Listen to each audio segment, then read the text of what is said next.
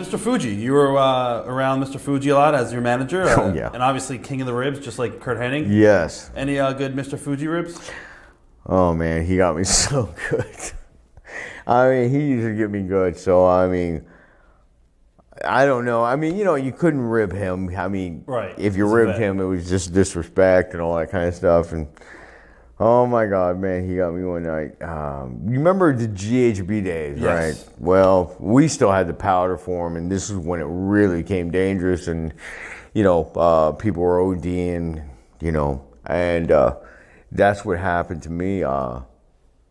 I don't know how it happened, but I remember all I did was maybe 4 scoops, and I think I didn't eat for 2 days, and I did 4 scoops because I wanted to go to sleep. And I tell you what, it was probably like the worst feeling in the world. I mean, the whole room was spinning. I was just throwing up, and Fuji was such an asshole.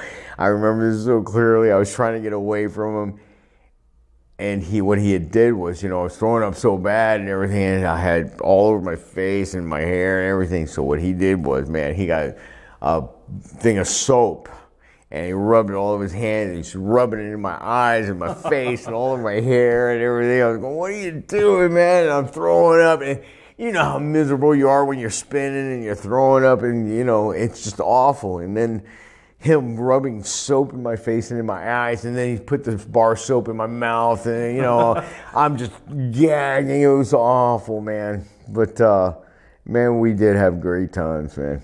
Now here comes Shawn and Marty again. Now this is like the third territory third company that you worked with them. Were Shawn and Marty any different here in New York compared to working with them? I mean, in the ring wise, never. But I remember they were having problems, you know, between themselves, you know. Oh yeah.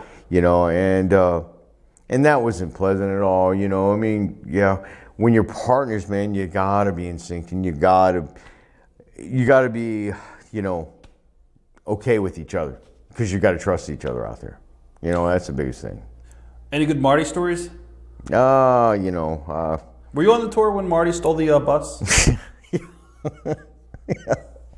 Yeah, in fact, I was, and oh my God. What happened with that story? Well, the driver was a real asshole, and I remember we were messing with Piper, and because Piper was easy to make gag, you know, because we were, you know, doing that, and he just, you stop it, man, stop it. And every time he hear like that, he'd just start gagging really hard. So anyway, we were messing with him the whole way, and then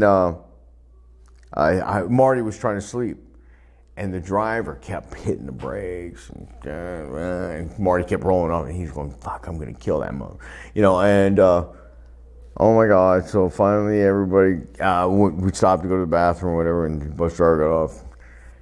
Marty waited till all the guys back on, and the bus driver's slow. He's just taking his time to smoke a cigarette, doing this, doing that. And Marty goes, "Fuck this, man." He took off with the bus, man. How far did he drive? You know what? I thought it was, you know, it was so bad because, I mean, I remember this so clearly, him going, what did he say? He said something. He goes, "You know what? Fuck that. We're going all the way to the thing." I go, "You don't know where the fuck you're going, man." And, we got pulled over and everything, and we got, I mean, serious shit for that. Where was this at? Was this overseas? England. Yeah.